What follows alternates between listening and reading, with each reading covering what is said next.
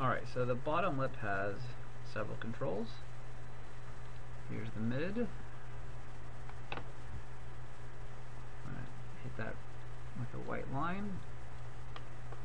Make sure you get on the inside of the mount too. The right mid, this guy, and the corner.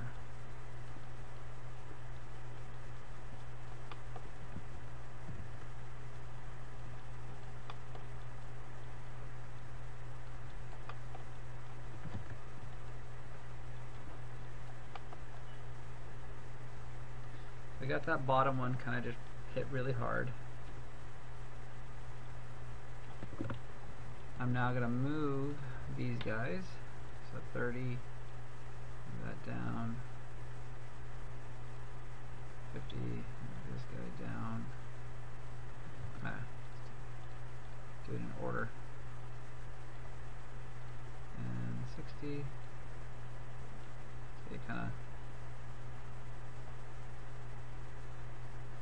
kind of see I need a little bit more in this area. I also would like to show you, you can actually weight it and see the texture. Sometimes you really do need to see how the textures are pulling. You go to render high quality. I want to make sure that's been activated. Okay, we're on high quality. Now we go to paint weight. You can see nothing has changed with the texture. But if I'm on my bottom mid, which is this guy, go to smooth, I can smooth this out, and you can see the texture now moving. I don't know why he went a little X-ray on us. You can see the mouth inside now.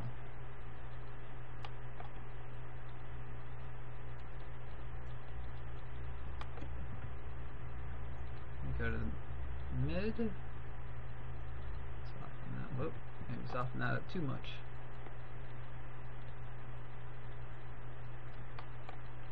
And then the corner.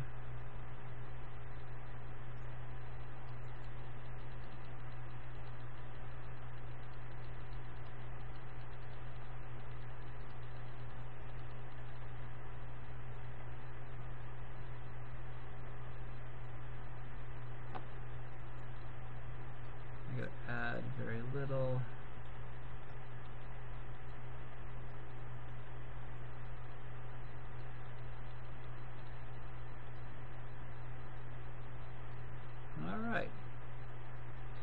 One thing I also would like to do, I'm going to go back to the grayscale though, because I like to smooth it a little bit out here, so when that part of the lip moves, there's a slight tug in here. Once I hit this area, I may have to kind of grade this area out again with for this joint. So let's go to smooth, and I'm going to smooth this area here a couple times. Now I'm going to go to mid, do the same thing in this area. So now when the mid drops, there's a slight tug over here too. It's subtle.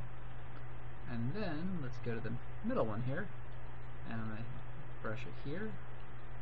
So when that drops, there's a tug there. And I would put it over on this side too. So it's not just a harsh line.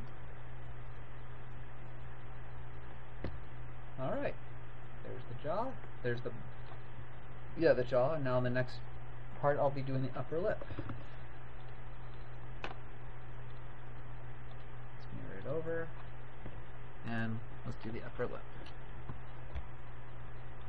in the next video.